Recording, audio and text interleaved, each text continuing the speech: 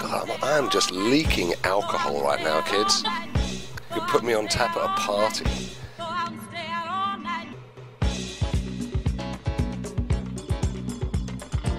I've found that I can actually divine for records.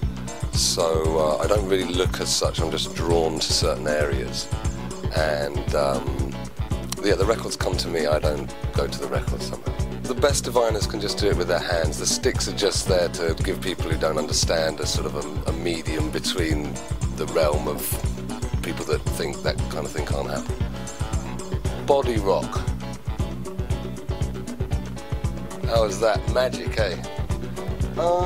I just, you know, really think about what's worked everywhere else in the last year or so, and bring, you know, just a selection of that. Try and pick well, so each record's a good record, and you know, it's with a limited supply, as it were. It's difficult to maybe bring records that's like, oh, I might get to play this one. So I bring stuff that, you know, like basically everyone's a winner. You know? Captain Beefheart passed away recently, and I always loved everything by Captain Beefheart.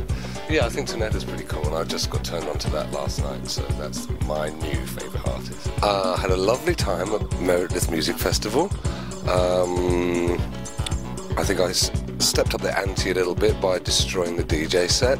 2 CDJ 1200s, 2 Technics 1200s, a Bozak mixer, a GSA crossover, and a Alpha Recordings 5-band equalizer.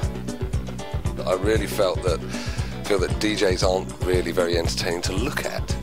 So I felt, you know, like a little old lady making pizza standing up there. So I decided to just make it a little more entertaining, which cost me my entire wage for that particular event. One of my better New Year's Eves, actually. I usually find New Year's Eve to be a major anticlimax, but that was pretty plain sailing and really good fun. I'm going to be all happy now. If I start crying, don't worry. Crying I get very emotional when I'm hungover. Aww. Yeah, I cry. I only cry for 2 things: records and the Special Olympics.